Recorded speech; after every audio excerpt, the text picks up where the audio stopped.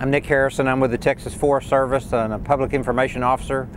And a little bit about the Texas Forest Service. When we have catastrophic wildfire seasons in Texas, the Governor's Office and the Division of Emergency Management task the Texas Forest Service to manage all operations across the state involving state, federal, and local assets that are working in unified command together to combat these fires.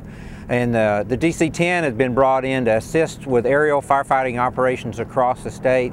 It carries a larger payload, about 12,000 gallons of retardant, and compared to other heavy air tankers that haul between 2,000 and 3,000 gallons, it gives us a lot more capability. To deal with those fires, Texas is in a historic and unprecedented drought, and unfortunately we could probably see more critical and catastrophic fires to come, and this is a tool that helps us deal with those wildfires.